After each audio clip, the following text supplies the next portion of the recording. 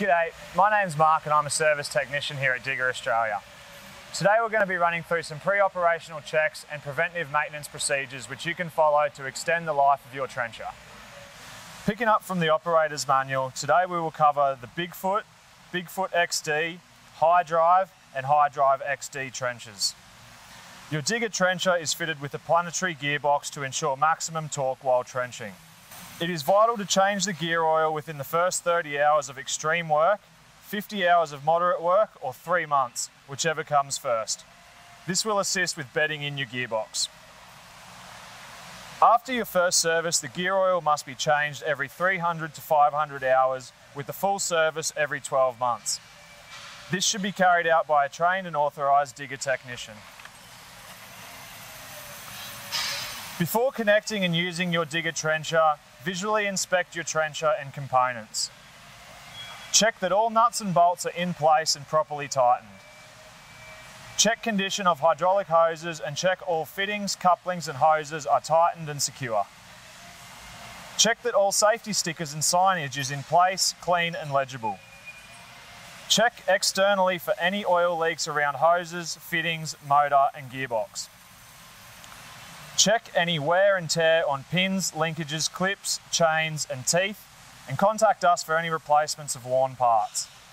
Finally, check your gearbox oil level every 10 hours of operation. To check gear oil level, locate the level bung at the 2 o'clock position on your gearbox housing, making sure that the fill bung is centered in the 12 o'clock position and the trencher is level. Use a 1/4 inch Allen key to remove the bung and sight the oil level at the base of the thread.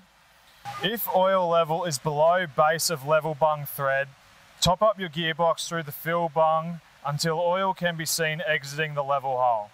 To prevent any external leakage, please apply Loctite 567 thread sealer to your threads before refitting the bung. Adjusting trench depth.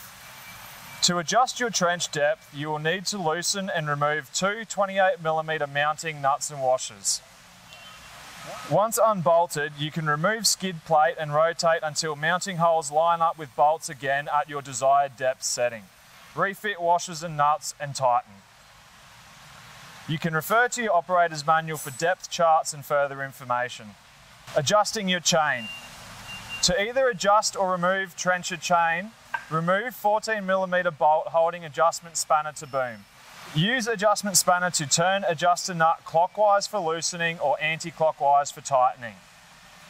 To achieve correct chain tension, check tension adjustment at midway point of your chain between sprockets on the bottom section of the chain. Allow for 20 to 30mm of vertical movement between chain and boom.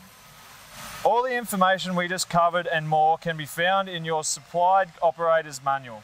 Should you have any further questions about your purchase, feel free to give us a call at any of our branches across Queensland, New South Wales and Victoria, or contact your local Digga dealer.